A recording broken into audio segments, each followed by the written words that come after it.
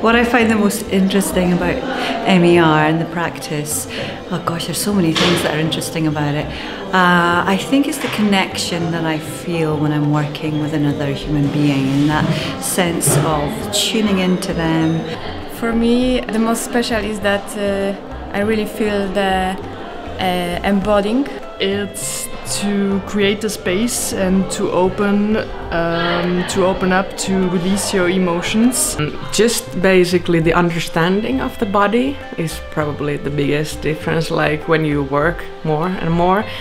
Well, what I really like in this method, it's really holistic, very complete. What I love is that I have to be very present in order to give a good session. For me, I think the most important aspect is to be deep. The most important is to be in the moment. This helps me a lot, and actually MER for me is a journey into myself. There's amazing people here. We dance, we meditate, we get really close to one another within the week, so I've made some good friends here, and it's nice to keep coming back. I love Satyarthi as a teacher.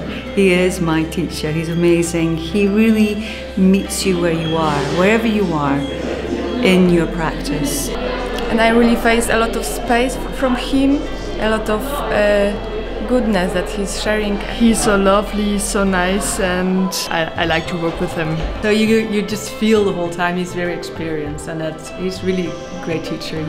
Also the atmosphere he makes in the group, it's really good to be here.